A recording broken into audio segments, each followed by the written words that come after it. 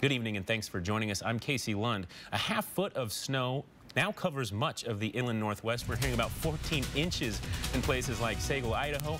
KXLY4's Grace Ditzler spent the day chatting with people out in the snow. Grace, how are folks handling this new round of snow? Well, Casey, drivers were definitely struggling today to get around this morning. A lot of people say that they're loving the snow, but some people are really ready for that winter weather to be over.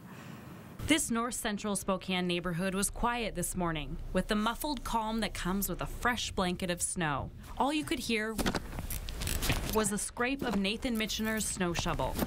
I'm just trying to keep up on all the snow falling so that I'm able to get in and out of the driveway. Nathan says he learned his lesson from the last big snow. And I wasn't able to even drive and get in and out of my parking spot. And so I was like, well, I'm going to stay on top of shoveling it this time. Lots of people were out tackling the snow today. It's fun.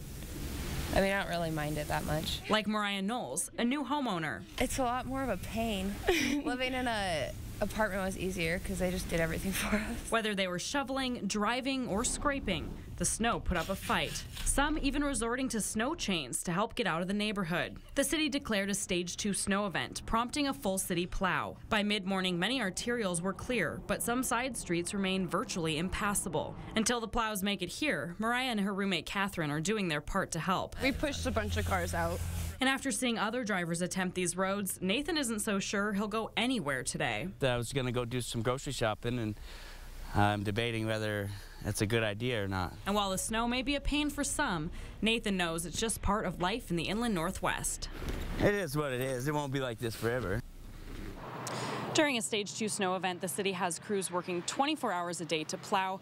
The city says the goal is to complete the full city plow within 4 days. And during this event, there is no parking downtown between 2 and 6 in the morning, and keep parked cars off arterials and STA bus routes, and clear sidewalks within 24 hours of the end of the snow event.